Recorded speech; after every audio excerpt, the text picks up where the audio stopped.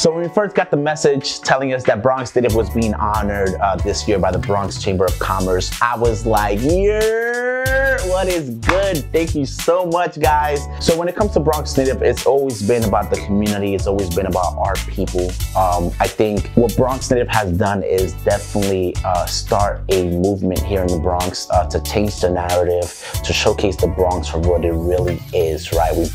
You know, definitely excited to keep it going and to make the Bronx what it really is and showcase the Bronx how it really should be.